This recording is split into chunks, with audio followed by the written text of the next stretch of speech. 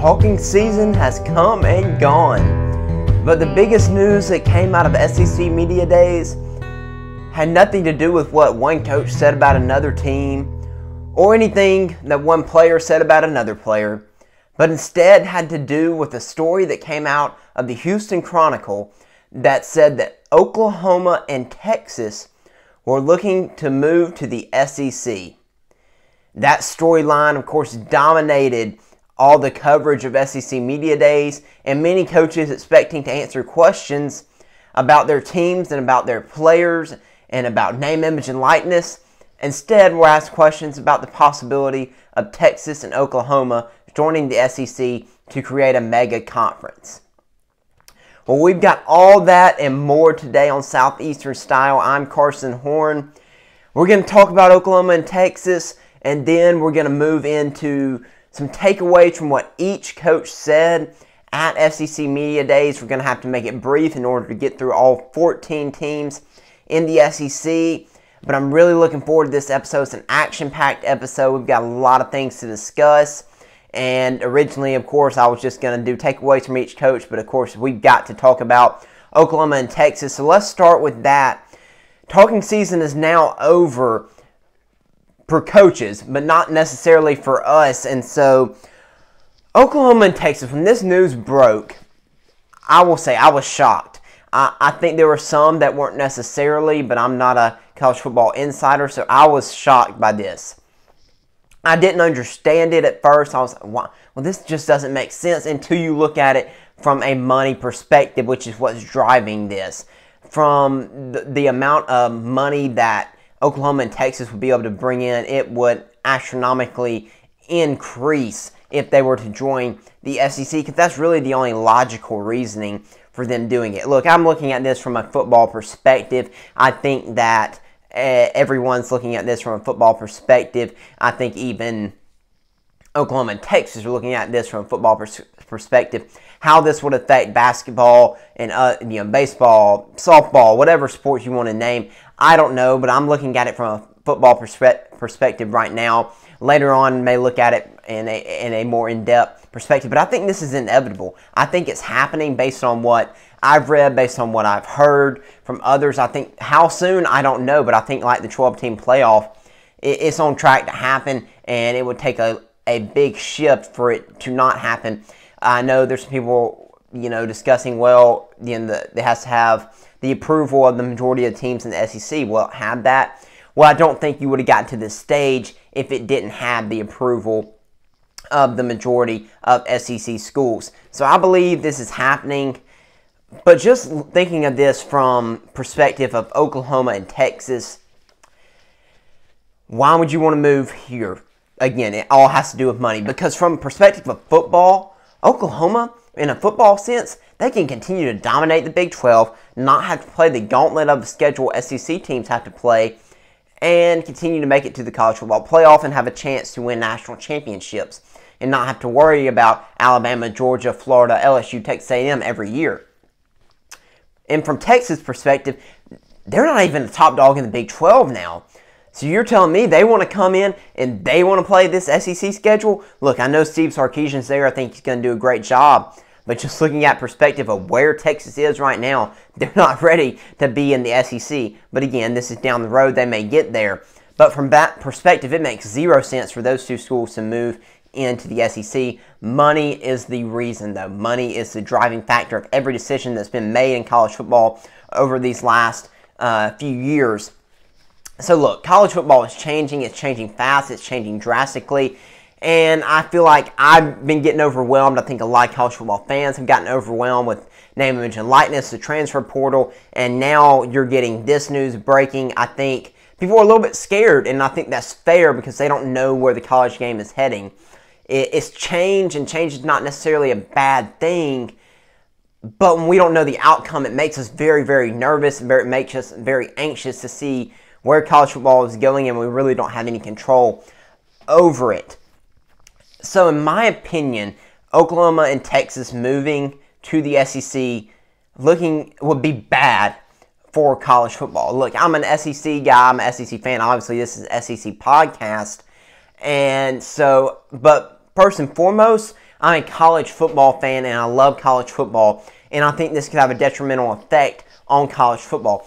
Unless you buy into the conspiracy theory that a lot have put out there, that this is just moving us one step closer to these power conferences moving away from the NCAA, and leaving the NCAA. Now, if that's the case, okay, maybe it's not necessarily a bad thing. This is just part of a plan to eventually leave the NCAA.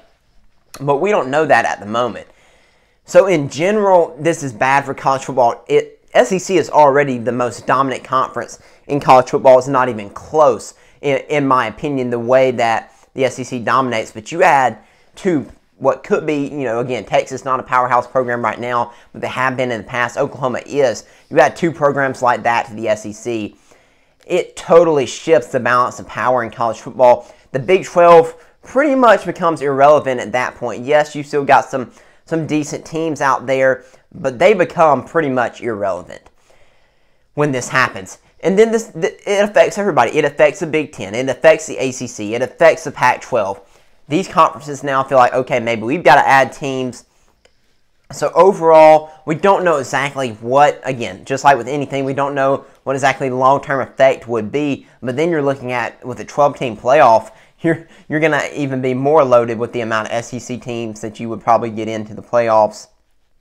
And I just don't like it. I like the Power 5 setup we've got. I think it's a good balance of power. Yes, we've got SEC as a dominating conference, but it's not to an astronomical level that you would see if Texas and Oklahoma were to move into it. I'm not thinking of it from a fan's perspective, oh, this will be bad for SEC. They'll just keep beating up on each other. You won't have undefeated teams. It could hurt teams making the playoffs. No, I'm not thinking of it from that perspective. If anything, I think it will make the SEC better and get more teams into the playoffs. I'm thinking of it from a balance of power standpoint in college football. This, I believe, would be detrimental to that. And then looking at it from Texas A&M perspective, I'll go ahead and address that. I know A&M doesn't want Texas and Oklahoma to join. I understand that. They get to be the lone SEC team in the state of Texas. That's a great recruiting tool. Obviously, if Texas were to join, that would mess that up. So I understand that perspective. But I also like the perspective of you get to see a Texas A&M rivalry be renewed again. That would be fun to see. But overall, to summarize, because it would create such a huge shift in the balance of power of college football, I'm not a fan of Texas and Oklahoma moving to the SEC, but I do believe it is more than likely inevitable and is going to happen. I'm sure the SEC, Oklahoma, and Texas administrators, none were happy that this news leaked this week. Of course, they had the Big 12 meeting last night without Texas and Oklahoma there to discuss the future. So I think this is happening. I really do. How quickly, when, I don't know yet. I'm sure more details are to come. So moving and shifting to go ahead and let's start with my takeaways from SEC Media Day. So I got a few general takeaways, and then we'll dive into each team individually. So my general takeaways, most coaches were similar in their responses on name, image, and likeness. Most coaches were very careful. Besides Nick Saban saying how much Bryce Young had made, I think maybe Dan Mullen, coaches didn't release how much money their players were bringing in. But almost every coach discussed the impact of the locker room chemistry and just having to deal with that. Nick Saban was very careful in his remarks, along with some other coaches, just about not wanting to say too much because, again, said we don't know what the consequences are going to be with name, image, and likeness, so I don't want to say something that really could come back and bite me, next year. So you want to be careful. Coaches were careful about the way they address that. That's really what stood out to me. Now, they mentioned it. They talked about, building your brand. A lot of coaches did do that. So, yes, they were using the stage a little bit, the podium, if you will, to recruit. To recruit, not supposed to with name, image, and likeness. But they were doing that. They would mention it, but they were careful in the way that they did. So that stood out to me from pretty much every coach. They were all very similar in the way they handled it. And then you saw a few coaches talk about transfer portal. It didn't get asked as much as I thought it would. I thought Mike Leach had the strongest stance against it. Nick Saban had a pretty strong stance against it, not necessarily big fans of it. But again, you have to be careful because you need it in recruiting now. And that's why you weren't going to hear a coach say something negative about NIL either, because you have to use it in recruiting. So even if a coach isn't a fan of name, image, and likeness, they're not going to say that, which I believe a lot of coaches are probably not fans of it. But again, they're not going to say that because it could be used against them in recruiting. So let's get to each coach, each team individually. Again, I'm going to try to make this brief in order to get through all 14 teams. Try to make it as concise as I can. Watched every coach, what they said. These are just my takeaways. So starting with Florida and Dan Mullen. Look, Dan Mullen realized this Florida defense has to improve. They were in the SEC championship game last year, but he did say he was pleased with this Florida defense's attitude this offseason. He believes they will be improved next year. So he's very excited about this defense. But again, that stood out to me. He is excited about the attitude of the Florida defense. The second takeaway was that he said things will be different offensively with Emory Jones. Is that a shock? No. Dan Mullen, one of the best offensive minds in college football. He has shown the ability to adapt to his quarterback, from Dak Prescott to Kyle Trask. Last year, Emory Jones, let's preface with this, Emory Jones is a more prototypical, in my opinion, Dan Mullen quarterback. A guy that gives you a more run option. Dan Mullen in the past has been a more run-first offense coordinator, but last year he knew his strength was passing the football, so that's what he did. He did it very successfully, but I think he's going to return to more his bread and butter, and that's running the football, and he addressed that. So that was what stood out to me. Offense will adapt with Emory Jones at quarterback. LSU, Ed Orgeron.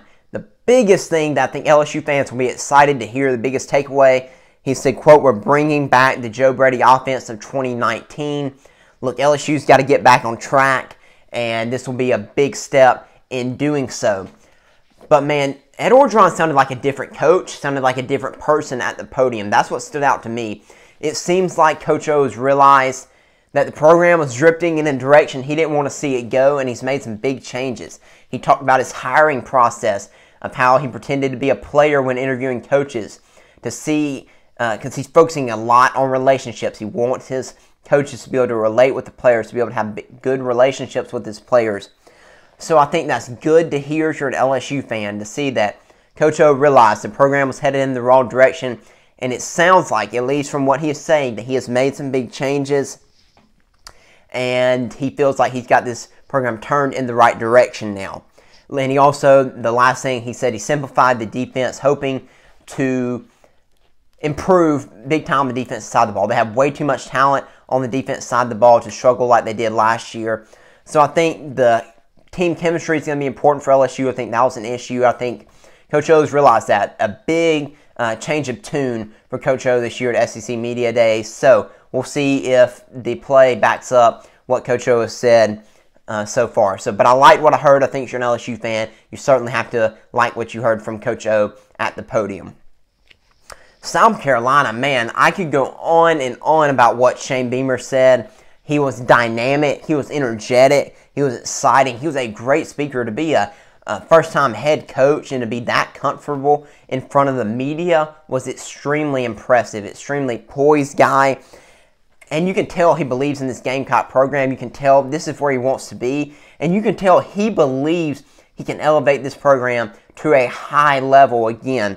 Look, Steve Spurrier got the South Carolina program to a high level for a few seasons, got them to the SEC championship game. He believes he can get this Gamecock program back there. But he knows this team is young. He knows this program has a ways to go. He knows he's got to amp up recruiting in order to get this program where he wants it to be at. But he's a guy that you can't help but want to be successful, and I certainly hope he is, because of the type of personality he has. He certainly seems like a coach that will be successful, but again, that's only our guess. The coach can talk really great and not be worth anything. I hope that's not the case with Shane Beamer, because he seems like a very likable guy.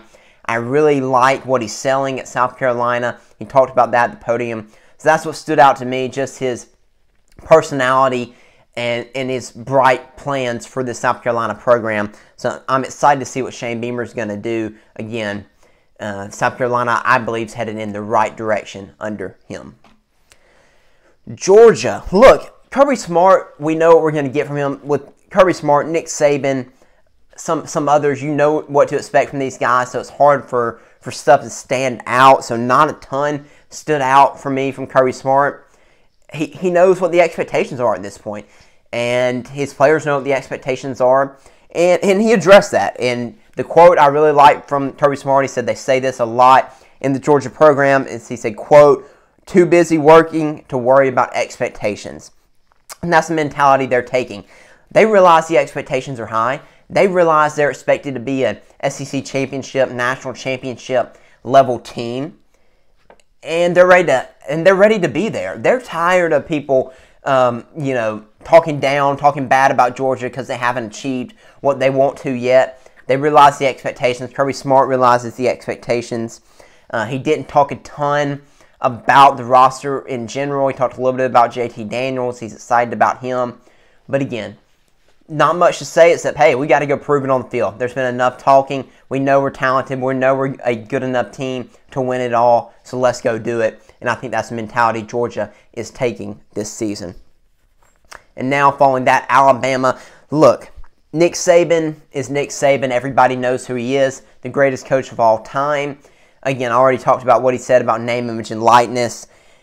The biggest thing that stood out, of course, he talked about the challenge. A reporter asked him, why not leave and take on a different challenge? He said he thinks it's a challenge every year to be able to rebuild. And he realizes he's going to have to rebuild this offense a little bit. Only 3 returning starters on offense. Going to have a new quarterback in Bryce Young. So that stood out to me. But I think they're going to be just fine if this team is like any other Alabama team. They will replace their guys, and it won't even skip a beat, and won't even miss a beat. Excuse me, miss a beat from last year. But what did stand out to me the most was what Nick Saban said about his offense. We've heard this before, but he re-emphasized it. Was this offense? The offensive philosophy will not change under Bill O'Brien. It'll be the same offensive philosophy that has been at Alabama since Lane Kiffin came in and changed the offense. You run Nick Saban's offense when you're his offensive coordinator. You can add your wrinkles. The terminology stays the same. Formations, the plays, the stuff you're going to run stays the same. But again, Bill O'Brien will be able to make his adjustments, some things he might like to do. They'll play to the strength of their players. They'll play to the strength of Bryce Young.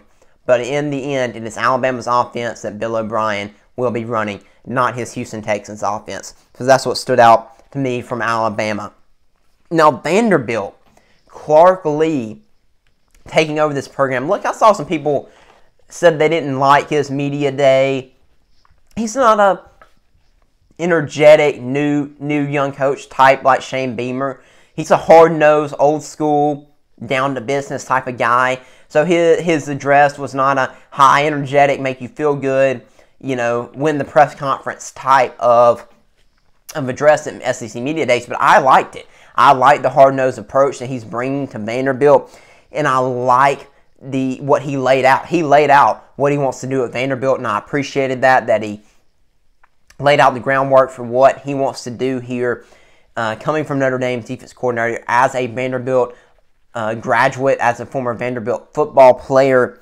He's excited to be at Vanderbilt. You can tell that. But he's talking about reinventing what it means to be a Vanderbilt football player. He has big ideas, but he's having to resell what it means to be a Vanderbilt football player. There's this stigma attached to playing at Vanderbilt, and he wants to change that. He wants to advertise being able to play in the largest city in the SEC in Nashville, Tennessee. So I like his recruiting pitch. I hope it works for him, that he can elevate this Vanderbilt program. No, Vanderbilt's not going to be able to turn into an SEC powerhouse, but I do believe they can improve and get to a competitive level again in the SEC, and that's what Clark Lee is hoping to do. So it's going to take big ideas to change this Vanderbilt program. He's got those. Probably one of the big reasons he was hired to be the Vanderbilt football coach, to reinvent the wheel, if you will, at Vanderbilt. So completely reshaping and redesigning the Commodore football program. Again, not even making players earn their jersey numbers. Won't name a single starter right now. Again, a very old school, very hard-nosed approach. we'll see how it works out at Vanderbilt for Clark Lea. Mississippi State, we finally got to see Mike Leach after last year SEC Media Days being canceled. We got to see Mike Leach at the podium answering questions. Did not give an opening statement. Said he wasn't a fan of them. Went right into questions. So I know reporters really were appreciative of that. But besides, of course, Mike Leach being just a funny guy, some jokes talking about the Tennessee and Tennessee being interested in him a few years ago and said they had a coup there. That was funny, but nothing, not a ton stood out about necessarily about his football program.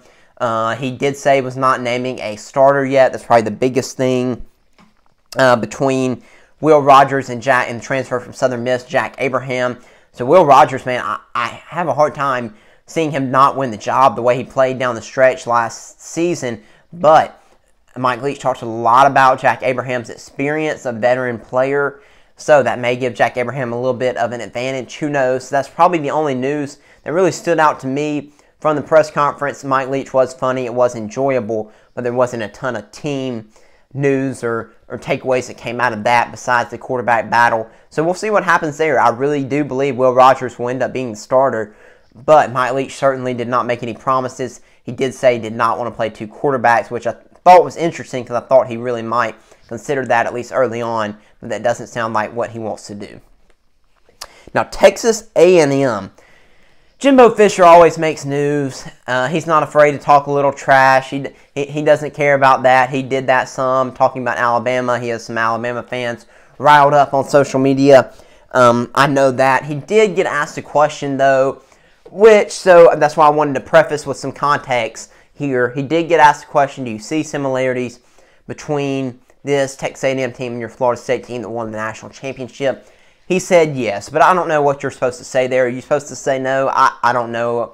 But he did say yes, so I thought that was newsworthy. So that was a takeaway that I took. He did say, has not announced the starter between Haynes King and Zach Calzada yet. Most believe it'll be Haynes King. I personally believe it'll be Haynes King. But no announcement there from Jimbo Fisher.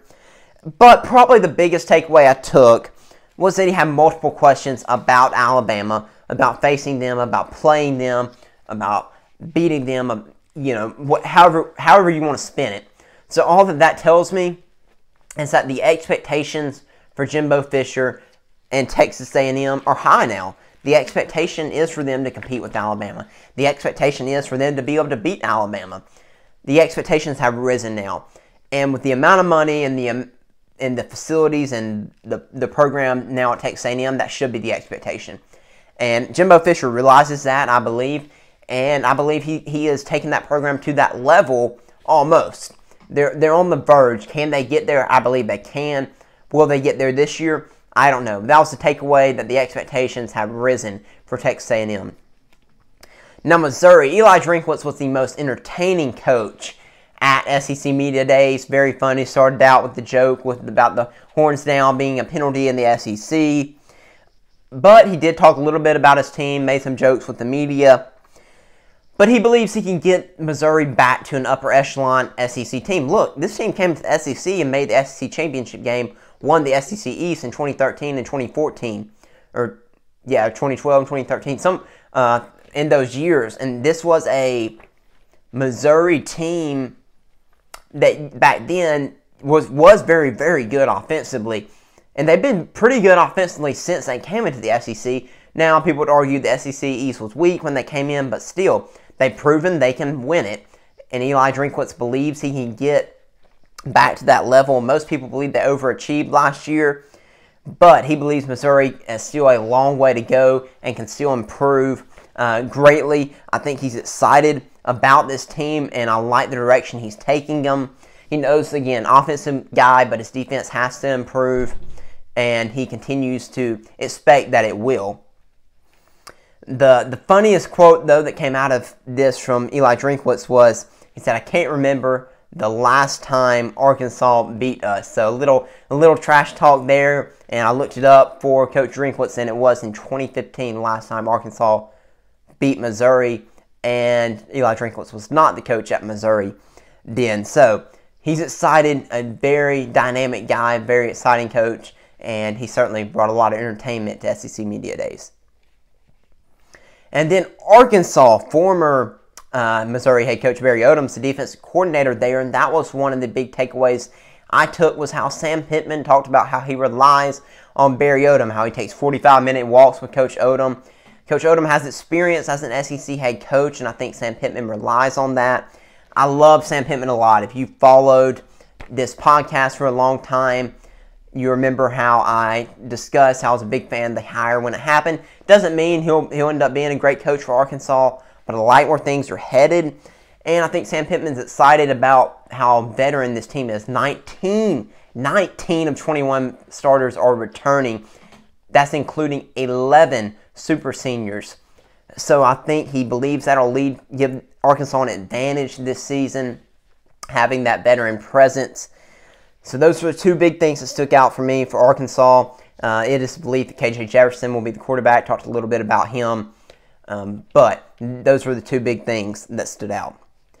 Now for Auburn, there wasn't a ton that stood out from Bryan Harsin here, similar to Clark Lea, I thought, in the way that he just kind of laid out what his program is, how it's going to be run, and talked for over 15 minutes, only had time for 3 questions.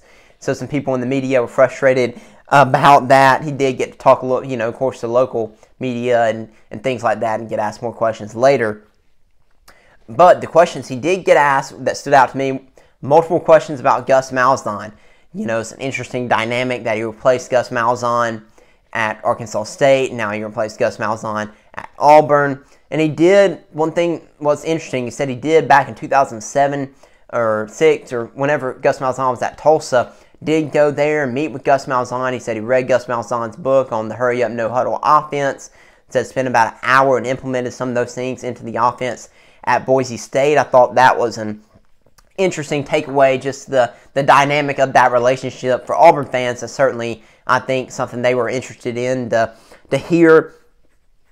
But I think Auburn fans like what they've been hearing from Bryan Harsin about where this program is headed. A no-nonsense type of coach, hard-nosed type of coach. But again, not a lot stood out because he only, answered 3 questions. But that is the future of Auburn, I believe, is going to be bright under Bryan Harsin. But again, that's just my opinion. Again, every coach can talk really well, and most coaches did this week. It doesn't mean their play on the field will back that up. Tennessee, Josh Heupel, I thought he had a very good SEC Media Day. Of course, he's been the head coach at UCF. He talked a lot in his opening statement about focusing on building relationships with his players, building relationships with coaches and the fans. Seems like that's something very important to him, and I can understand that with the amount of turnover and turmoil that Tennessee has had. These players need to feel comfortable with Josh Heupel. They need to feel happy in this Tennessee program. So he talked a lot about that.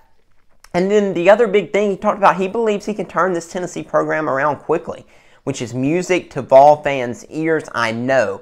They're ready to be a contender in the SEC again, and it's been way too long. There's no excuse for it. We know that. Josh Heupel believes with his dynamic offense, he can turn things around very quickly. If they can just come close to matching the numbers that he was able to put up at Missouri and UCF, and as far as points and yards per game, even if the defense struggles this year, Tennessee will be able to win some games they probably shouldn't. So, looking forward to watching this Vol team this year. Josh Heupel, again, very good media days. I think he's going to do a great job at Tennessee. Now, Kentucky. First things first, I think Mark Stoops addressed this. He knows the expectations at Kentucky are higher now. That's the outward expectations from fans and media. That's the inward expectations in the program. He said his goal when he first got to Kentucky was to get Kentucky relevant on the national stage again. And he's close. He's close to doing that, but he knows he's not quite there yet. But I love what Stoops is doing. But the expectations, again, they're starting to rise. So now 7-win, 8-win seasons, now that you've had a 10-win season before, that's what fans want to start seeing. So the pressure starts to rise, but he's done an incredible job there. And the other big thing that stood out to me, which will help, I believe, Kentucky, is they're recruiting Ohio. Look, where they're located, Ohio is just north of them. So being able to recruit Ohio will be big when you're not having to get in battles with Alabama's, with Texas A&M's, with Georgia's for recruits. You're able to go up into Ohio and get some top guys. That'll be big for Kentucky to get some players out of there. So that stood out to me that Mark Stoops really talked about that, recruiting Ohio, and logically it makes a lot of sense. I didn't really think about it before until he brought it up, but it makes a lot of sense for Kentucky. And then finally, Lane Kiffin and Ole Miss.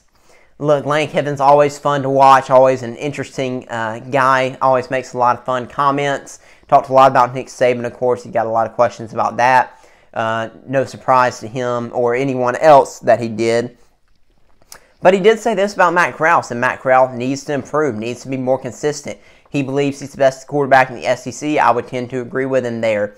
But he realizes that he can't have another 6-interception game this year at Ole Miss. He needs to see more consistency out of Matt Corral. The other thing that stood out, obviously, Lane Kiffin said his defense needs to improve. We all understand that.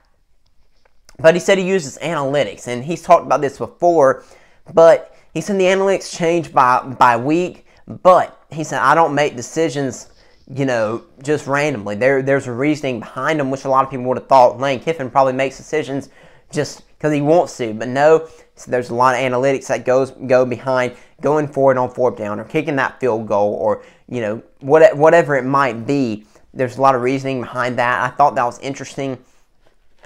Analytics are becoming more a part of sports in general, and not just football, but in other sports as well. Different coaches have different opinions on it, and I think some of your new age coaches like it a little bit more than your old school. It's a personal opinion. Whew. That was a lot to go through. Again, I tried to make it as brief as possible for the recap of each team, but I wanted to give takeaways of each team. But man, I'm excited. Media Days is always a lot of fun, but talking season, as I said, is over now. Fall camp is right around the corner, and then the season will be here very, very soon. I cannot wait. Again, we'll be able to slow it down a little bit, not have to talk about all 14 teams in one episode here coming soon. We'll be able to break it down, spend more time on each team individually, and to discuss in episodes to come soon as fall camp takes off for most of these schools and as we approach the season. So I'm looking forward to it, and I hope you all enjoy Media Days. Thank you all for tuning in and watching or listening to Southeastern Style today.